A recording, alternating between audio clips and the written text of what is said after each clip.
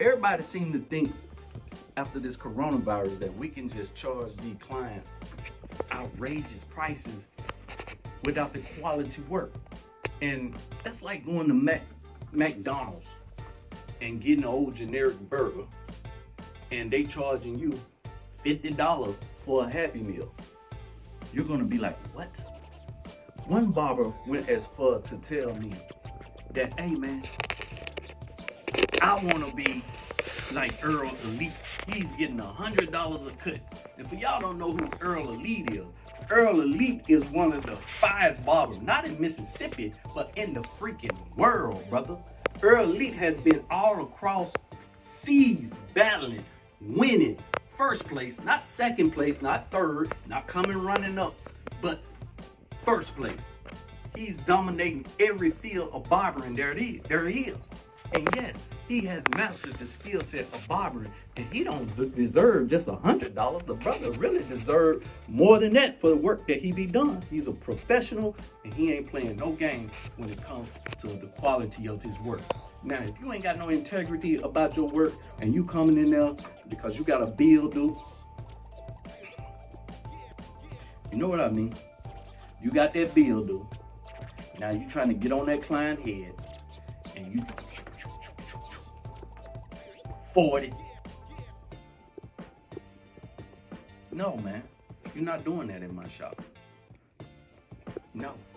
Another beef that came up was, they say I'm only charging kids $20 and I'm dictating the prices for what the kids are being charged. Yes, I am. See, when I started my salon, it was just me by myself. I'm not charging these sisters, whether white, black, blue, green, or yellow, red, or whatever color you may be. I don't give a damn if you're from Mars. I'm not finna charge a kid 10 and below $30 for a basic cut. Because what you can't forget, it is the mothers that is the root to our community. It is the mother that is the root to every barbershop.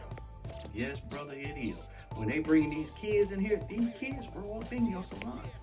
So no, not in my salon. We're not charging them $30 for no, man. And then some of you guys, man, y'all not even putting out $30 work. You're not even putting out $40 work.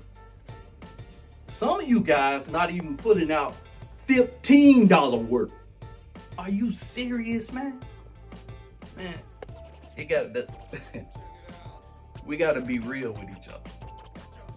I mean, if I'm wrong, you know, you can say what you want to say. And a lot of people say, hey man, I'm self-employed, I'm an independent contractor, and I can charge what I want to. You're right. You can do all that. And who am I to dictate that? And I don't dictate that. But when you come to my salon with zero clientele, zero ability to go get the clients, yeah, I'm gonna dictate what you're doing because you're gonna destroy my business. You know how many negative Google reviews I done received from people who think they independent contractor?